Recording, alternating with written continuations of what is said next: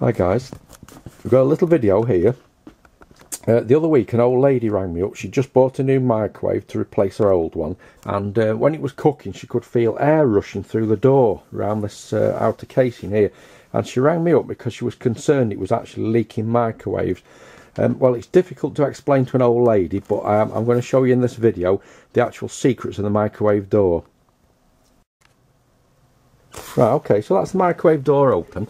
First we'll touch on this part around here, this metal part. Now if you look just above it, there's a plastic part. That plastic part there is called a choke cover. Now you might think that's a strange name for a piece of plastic on a microwave. So we'll get the service manual out for a Sharp microwave oven. I'll open on the page, and if we look at all the parts of the door, we come down to here, it says choke cover removal.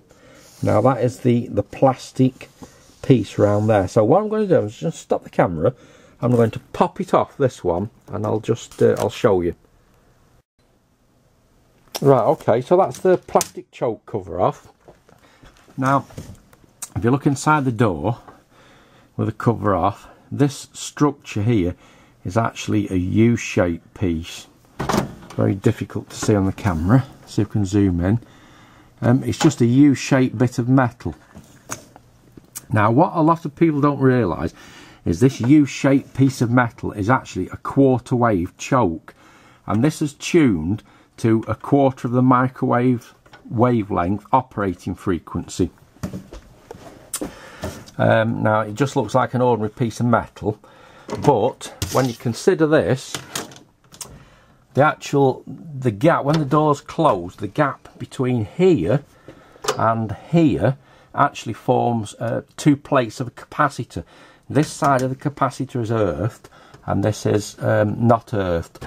So the two plates of the capacitor in series with a quarter wave choke formed by this metal housing round here, that actually, the whole of the perimeter of the door around here is actually radio frequency sealed to microwaves.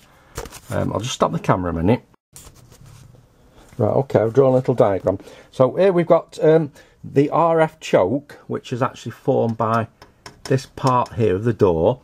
The capacitor here is actually formed by the door air gap.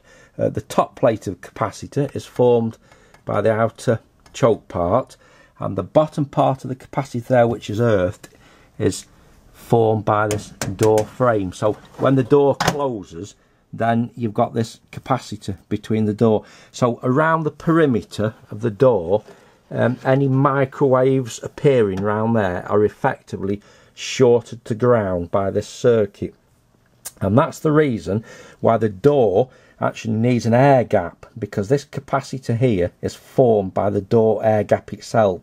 So that's why when you close the door you can actually get a piece of paper down here, because it's an air gap to make a capacitor, and that's why you get air rushing out the door, and people don't realise that. Now if we look on there, there's a burn mark on the bottom plate of the capacitor. Now that's actually caused by a speck of rust on there. On the choke itself there's a bit of rust, and when the door closes it reduces the air gap, and it's actually sparking between there and the door. So really the microwave scrap, because you need a new cavity, and you'd also need a new choke on the door. But that's the reason why you get, when you close a microwave and it's working, you get air rushing out of here, because the door is actually a quarter wave choke which seals the whole perimeter of the door with the door capacitance when it's closed to any RF leakage. Now the other little thing, which is not really rocket science, the holes in the door, they let light through because of the light's very short wavelength. They don't let any microwaves through, because if we take a look at this, the domestic microwave operating frequency 2450 megs or 2.45 gigahertz, a quarter of wave of 2.45 gig is 3 centimeters. So you'd actually need a 3 centimeter hole in the door before it actually leaks any microwaves out of these holes. So there you go, guys. That is the secret of the microwave door.